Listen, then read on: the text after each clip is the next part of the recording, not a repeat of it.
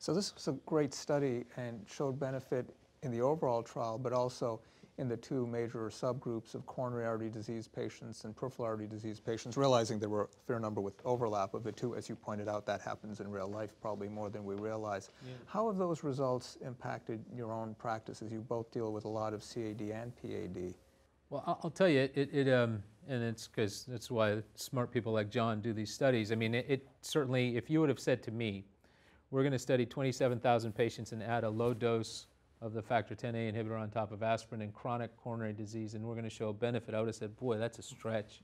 And not only is it a stretch, gosh, I don't know if I'm going to do that in my patients because, look, it's hard enough to get them to take their aspirin, right?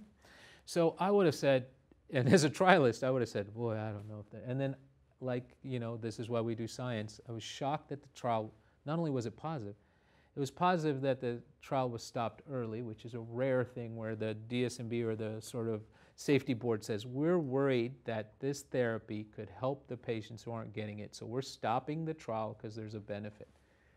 That doesn't happen much. So then I had to at least go, okay, we should probably look at it carefully because the safety board says it's important.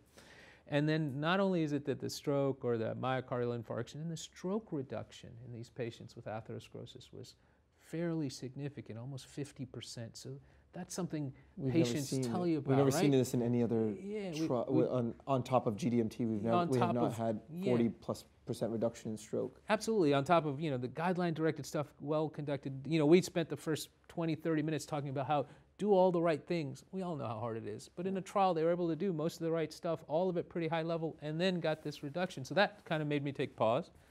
And then I think the second thing was that I had been, as an interventional cardiologist, a platelet-centric person. I had said, you know, I put the stents in, I use one platelet. If one platelet's good, I'm going to use 2 drugs to stop the platelets. And if people have more disease, I'm going to use 2 drugs longer until they come up with a third one. I'm going to keep using these 2. And I was so in that era, I was a bit shocked to say, oh, well, you know, it was a different pathway, maybe affecting thrombin directly with the anticoagulant. The dose really matters, and getting the right dose might have this effect. And then that translates to mortality. So, you know, if I took myself back to, you know, the mid-2010, 12, 15 time when these things were going on, I would not have predicted it. It's affected my practice now as a PAD person, in where I see a chronic number of patients with coronary disease that have limb disease, carotid disease. And in those patients, they've had multiple interventions. We're doing anything we can to have to not go back in. Right. I've started using more of that therapy because in that patient, I'm thinking I'm not only going to have a cardiovascular benefit, that carotid patient I referenced earlier, I might have a stroke benefit, and we'll see as we get into some other ongoing studies about revascularization, but I think in these chronic patients, it's another thing, especially if they've been a few years out from their MI.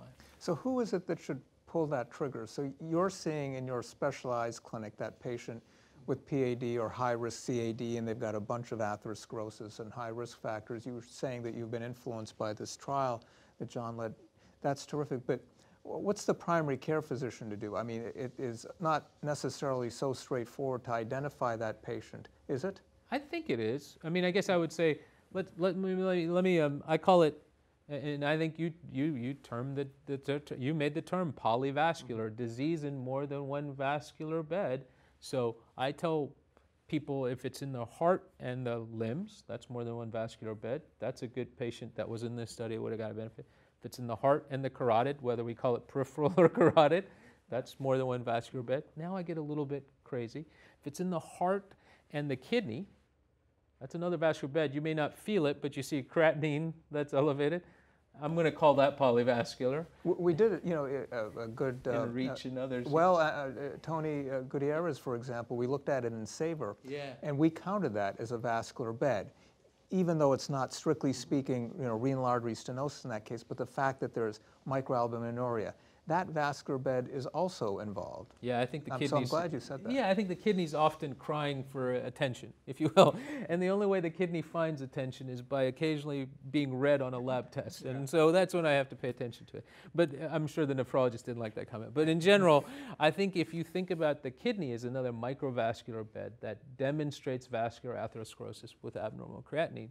So, and then finally, you know, heart failure in general are patients that have multi-vessel disease and more than one coronary vessel often.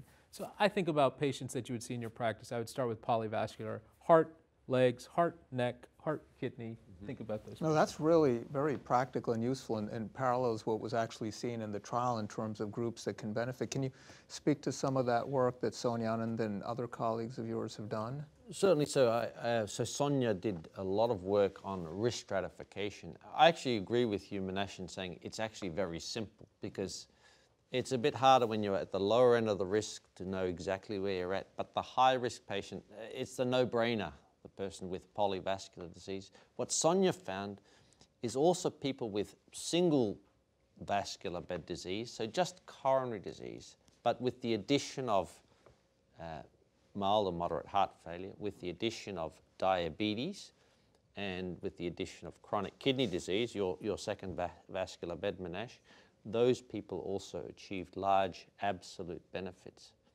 And then if you don't want to remember any of this, but you just want to count risk factors. We all know that the smoker with hypertension and diabetes who's dyslipidemic, who doesn't exercise and has got poor diet and has got a high BMI, they're high risk, and none of us have to remember anything. If you count your risk factors, if you've got a half a dozen risk factors, you're super high risk, it's great treatment for you. If you've got one risk factor, this comes back to your cholesterol level, and I'd love to hear your thought about that one, but if you've got one risk factor, your cholesterol's in your boots, and you've had one vascular event in the past, maybe you're not the prime candidate for this treatment.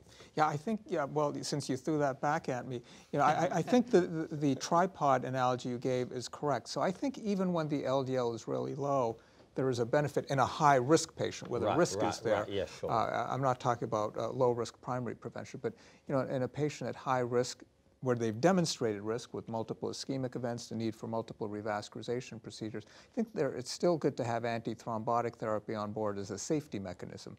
The late Fred Paschal actually called it a safety belt. That is, yeah, you want to get the LDL and glucose and blood pressure as low as you safely can without side effects. But once you've done that, there's still going to be plaque rupture. The absolute risk, as you point out before, is much lower if all those other risk factors are controlled, if the time from the ischemic event or revascularization is remote, but it doesn't go to zero. So assuming that the person's at low bleeding risk, I think there's still potential value there. So, my feeling is even when the LDL is low, there's benefit. And it's not just my feeling, data sets show that as well. In fact, in COMPASS, even in patients, as you know, that were very well treated with all their risk factors, there was still benefit of the 2.5 of rivaroxaban. So I think these are in the right patients who are at high ischemic risk and low bleeding risk.